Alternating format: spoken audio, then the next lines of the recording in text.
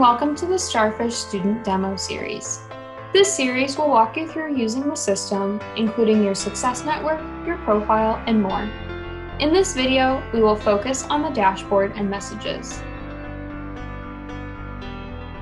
When you log into the system, the dashboard is the third option available in your left-hand hamburger menu. Click on the Dashboard tab. Here, you will see a summary of important information.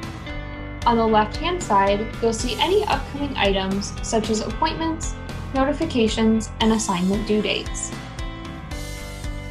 If you click on the pencil on the right side of an advising appointment, you can edit your appointment or cancel it by clicking the X.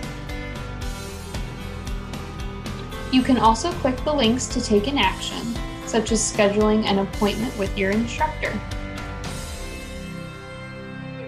You can click the name of a course to view your course information. On the right-hand side of the dashboard, you will find any kudos, flags, referrals, or to-do items that have been assigned to you by members of your Success Network. You can expand the text by clicking on the down arrow. You can also hover over the staff member's name to schedule an appointment.